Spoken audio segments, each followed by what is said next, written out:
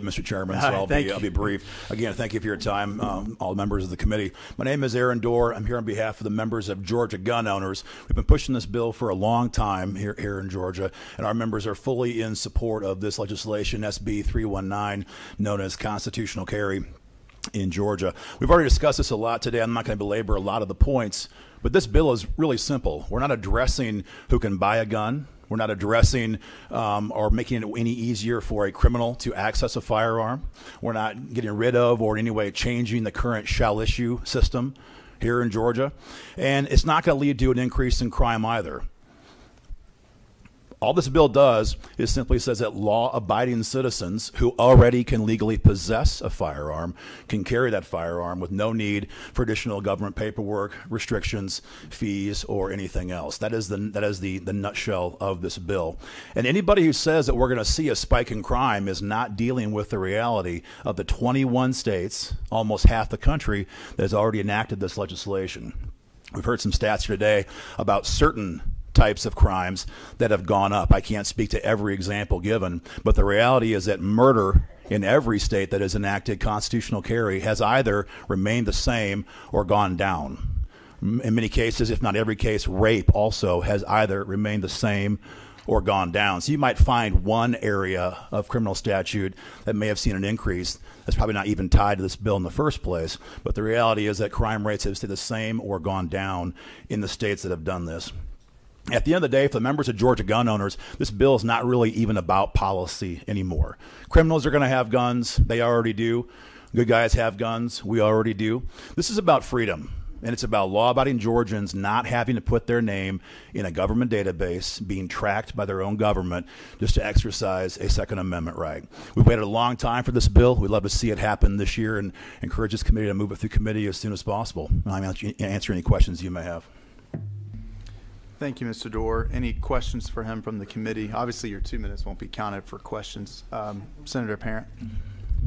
Thank you. Yes, ma'am. I have 2 questions for you. Did your organization take the position in 2014 that a bill passed then that very much broadened gun access in Georgia would also not lead to an increase in gun crime? I wasn't involved with Georgia guns at that time. I wasn't involved with that bill.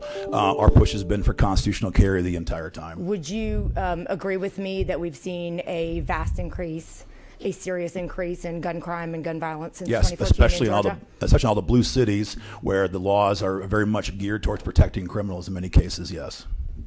We've seen it, but wasn't the claim that you just made and that was made in 2014 is that all that would be eliminated due to more people having guns? Well, we were not involved with that bill at that time, but every study that's ever been produced has shown that more guns leads to lower crime rates. I have 5 on my desk right now that show the opposite. And were they Bloomberg funded studies? No, they were not. Let's talk one at a time. Okay, well, I'll move on. Hold on. Excuse me. Hold on. I apologize for interrupting.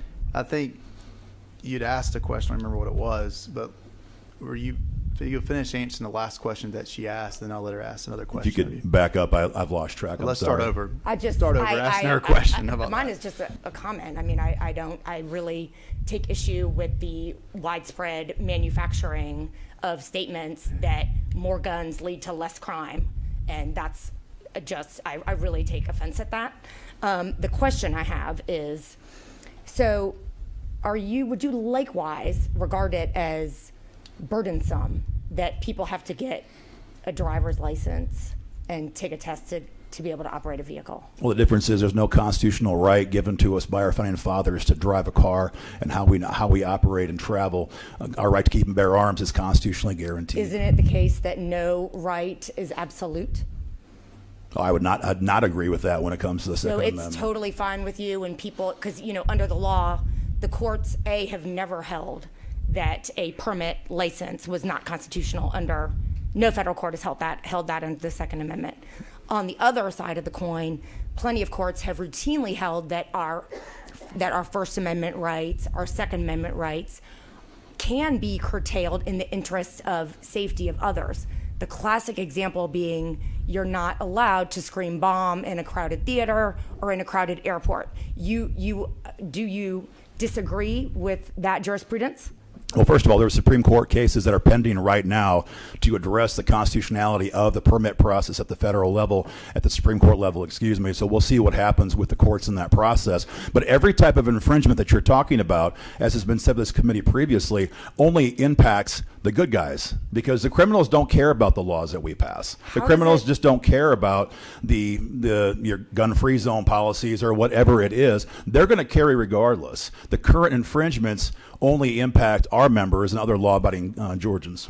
Well, I disagree with that, but the question I have is, so you do or don't have a problem with the limitation on the First Amendment of screaming bomb in a crowded theater? I'm here to speak about constitutional carry. I can't get into the First Amendment. It's not my area of expertise. It would sound to me that, isn't it true that you don't really think that should be struck down? And so I would posit to you that all constitutional rights have reasonable limitations in the interest of safety of others. I'm not sure if there was a question I have to answer, Mr. Chairman, or what that was. Isn't it true? Isn't which part true? What I just said. No, we do not agree with any limitations on our right to keep and bear arms. These are constitutionally guaranteed freedoms. Hold on. We can debate the Second Amendment. Let's at least stick with the first one, okay? Let's talk one at a time. Please finish whatever your answer to that last question is, or we'll move on. I'm free to move on. Okay. Any other questions? All right. Thank you.